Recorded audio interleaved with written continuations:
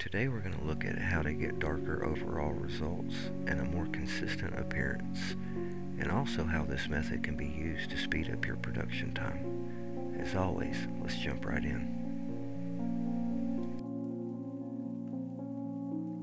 First, we need to make a water and borax solution.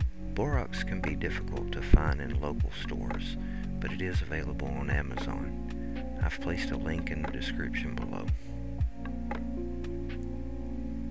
Make sure to use hot water so the borax fully dissolves. I am leaving part of the wood untreated so we can see the difference between with and without borax. Using a foam brush will help ensure you get a nice even coating. And then we need to let it dry. I use a fan to help speed it up.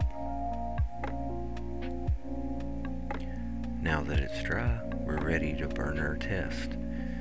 If you are interested in doing this at home to get your own results, the file is available as a free download in the description section. The first two designs are without borax and are noticeably lighter than the rest, as well as smoke staining around the edges. All four of the borax graphics were done with flood fill, but the two in the center had lower line per inch values, resulting in poorer quality.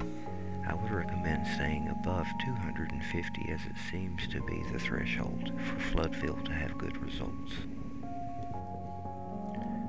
Based off what we learned from this test, I could redo this job in a third of the time at a fraction of the power. I hope you found this video useful, and I appreciate you watching. Until next time, take care.